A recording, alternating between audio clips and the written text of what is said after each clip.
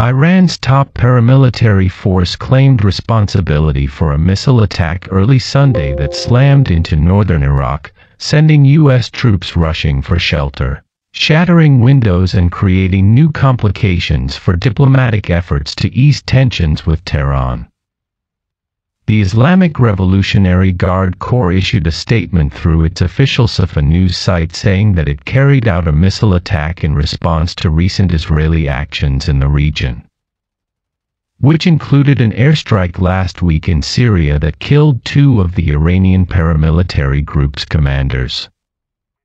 Kurdish officials said that at least 12 ballistic missiles hit the area, creating powerful blasts that damaged a local television station and a palatial compound identified as the home of a major Kurdish businessman.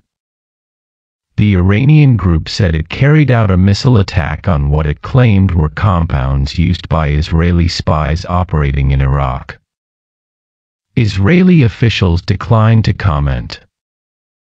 America, Iraq, and other nations condemned the missile strike as a destabilizing act as the Israeli military stepped up its defenses and U.S. officials considered how to respond. Iran has been repeatedly targeting the Kurdistan region, and the silence from the international community is of great concern, said the regional government. This silence from the international community is motivating for more future attacks. Last week, Israel stepped up its military defenses after Iran threatened to retaliate for the killing of 2 Iranian military officials helping Syrian President Bashar al-Assad. The 2 were killed in an apparent Israeli airstrike in Syria, where Israel has carried out hundreds of attacks designed to blunt Iran's military influence across the region. Sunday's attack is likely to create more regional resistance to American efforts to strike a new nuclear containment deal with Iran.